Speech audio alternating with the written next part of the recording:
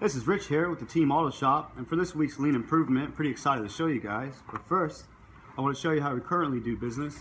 And here goes the work order. As you can see, it's a very simple form.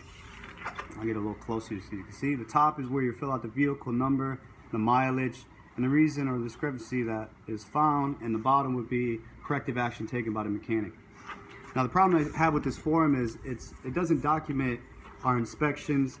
It's pretty just straightforward of come in, it was serviced, and that's it. So I wanted to bring the standard of our vehicles up much higher and have them perform like new.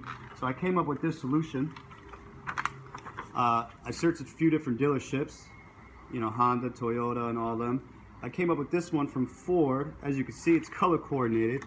It's very detailed, it's organized, it's step by step.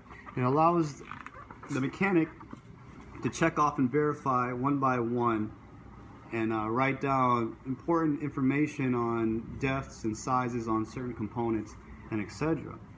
And this is documented, it's easy to use, and it goes hand in hand with our work orders. I'll give you an example of one I performed on Chris's Greens unit number 47. As you can see, the work order, his vehicle number, his mileage, the reason why he came in for an oil service, and you see the corrective action taken, you know, service engine. And then I stapled on the back of this so I can document more data on the inspection. Went ahead and filled this inspection out.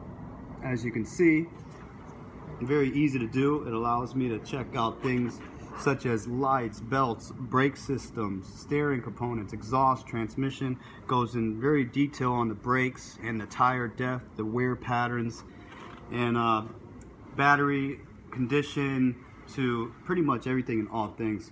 And it's documented, it's easy to use, and this will allow us to bring the standards up on these vehicles to a much higher performing level.